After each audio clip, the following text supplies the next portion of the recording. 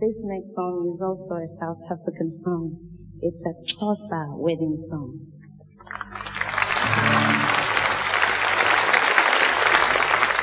Everywhere we go, people often ask me, how do you make that noise? It used to offend me because it isn't a noise, it's my language.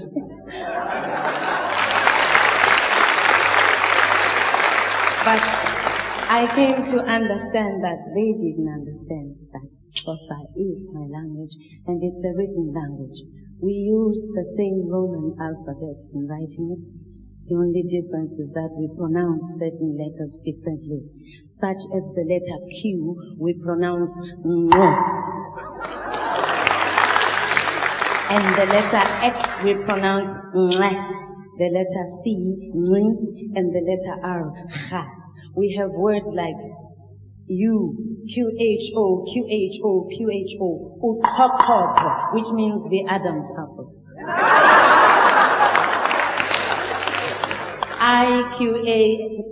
IQANDA, which means an egg.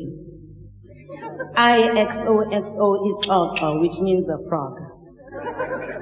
Now, I'm sure everyone here knows that we in South Africa are still colonized. The colonizers of my country call this song the click song, simply because they find it rather difficult saying Qongqothwane. Qongqothwane.